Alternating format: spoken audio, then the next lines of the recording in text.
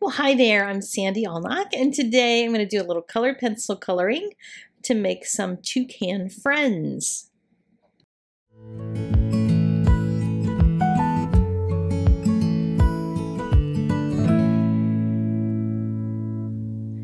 I just picked up the Catherine Pooler toucan stamps, and they're so cute. So I stamped each one of them by just masking off the ends of their branches, and sometimes masked off a full leaf, because that way I could add a little stamp in between, because in the stamp set there are some little flowers and leaves that you can fill in the gaps with, and I can make it look like they're all on one branch.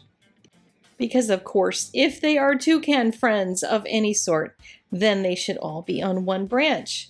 And it doesn't even matter if the branches and the leaves match up perfectly, because the idea is going to come across in the whole card anyway once you get the coloring done. I'm going to be using my Prismacolor pencils today and doing some uber simple coloring. I'm not going to put the numbers on the screen because you can do this in any kind of colors that you want.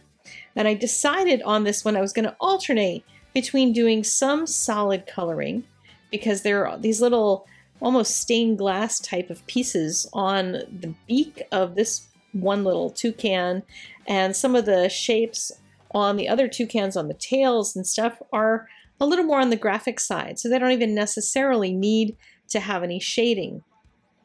So I'm doing a lot of solid coloring with them and using a pretty heavy pressure. If you've taken the Color Pencil Jumpstart class that I offer, it's probably about a 4 or a 5-ish on most of these in the pressure that I'm using. So I have a little scale in terms of very light pressure, which leaves a lot of texture showing, versus pressing really hard.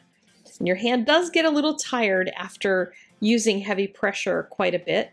And those who have taken the class, I think, have decided from what I've seen on the Facebook group where everybody shares that it's a lot easier to just add layers of pencil and other blending techniques rather than always trying to press really hard. But on something like this, where I'm trying to get some areas that look fairly solid, it's most helpful to do that with the pressure.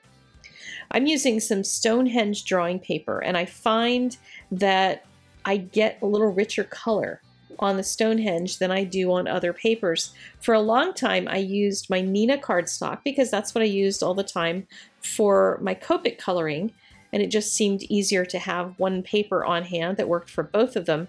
However, once I discovered this Stonehenge, I fell so much in love with it that it feels like I'm doing something wrong if I decide on my colored pencil work that I'm going to go back to using my Nina.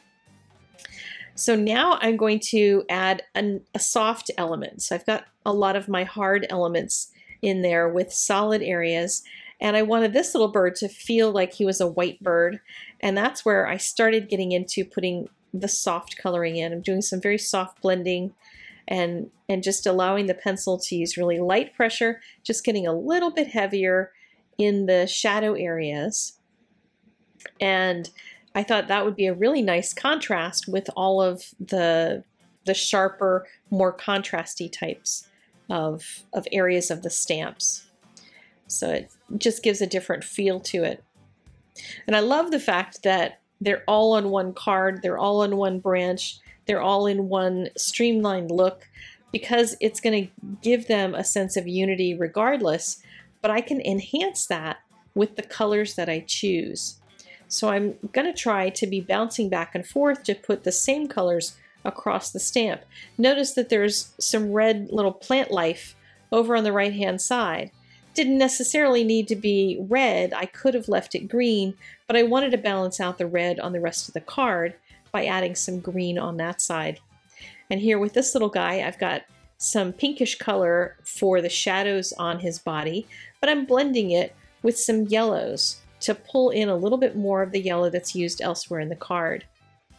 I did decide to go for a more grayish blue for the shading on this one toucan, because he's really supposed to be more white than I think the other birds on his body, so left it that way. And then I used some of the same soft colors blended together on the flower that I used on the bird on the right. And that just starts to balance things out so that I get the same colors across the card in a really nice alternation of patterns and colors and that sort of thing throughout the whole card. I love really simple ones like this. The coloring is fun to do, it's relaxing, not worried about light sources and shadows and all that kind of stuff, just having some fun putting in some really solid, bright, happy colors and coming out with a card that I can send to somebody to encourage them to can do it. You know, like who doesn't love a good pun, right? Gave them each a little extra dot on their eyeballs to make them a little bit happier, and then added it to a green card base with a little of the card base showing on the left and the right. And they came out really fun. Sometimes cards don't have to be really difficult. So I hope this has encouraged you to try a little something, and whatever it is, know that two can do it. I know two can.